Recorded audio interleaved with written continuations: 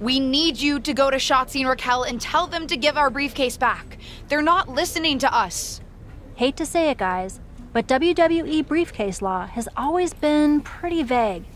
I'm not sure if possession is 9/10 of the law, but it's certainly a fractional value of some sort.